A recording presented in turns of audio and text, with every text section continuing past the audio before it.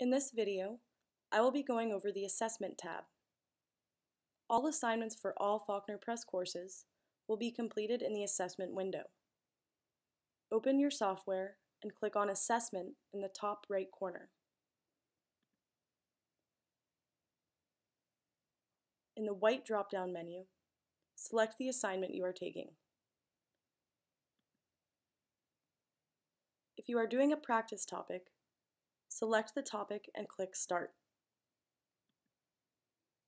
In order to move on to another assignment, you must answer all questions within a topic. There is no limit to the amount of times you can do a practice topic. Practice work is based on completion. In order to receive 100% for that topic, you must have 0 items remaining for that topic. After you have answered all questions, click Grade. In the assessment window, while taking a practice topic, or after you click Grade, at the top of the window, you can see the time, the items remaining, correctly answered questions of those items, and the total items answered. After clicking Grade, you can see the total score percent. Practice work is submitted manually. In order to have the practice score on your online account, you will need to follow the steps to submit your practice work from your software to your online account. Watch the step-by-step instructional video located on our Help Desk page on the right-hand side for instructions on how to send practice work. To take a graded exam, exercise, or test, in the white drop-down menu, select Graded Online, Online Exercises, or Online Exams, depending on the course you are taking.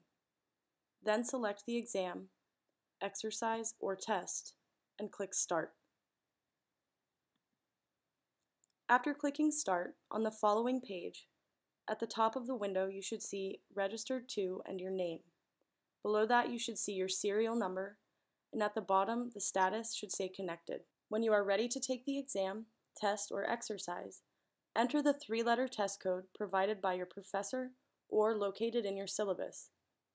The rest of the test code will automatically fill. Click Start to begin the exam. Exams are timed.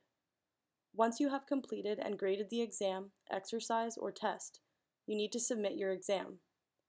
After submitting the score to your online account, a window will appear telling you to check your online Faulkner Press account to confirm that the submission was successful. It is imperative that you check your online account frequently. The scores located on your online account are the scores your professor receives. Scores submitted to your online account will remain saved to your online account. Log in to your online Faulkner Press account and click on Exam Scores on the left side in the red box. If you do not see your score listed, refer to the step-by-step video on how to resubmit an exam score located on our Help Desk page. Make sure to correctly close the assessment window as well as your software by using the top right or left X buttons or Escape on your keyboard. If you have any questions, you can send an email to questions@faulknerpress.com or call 855-393-3393 during our hours of operation.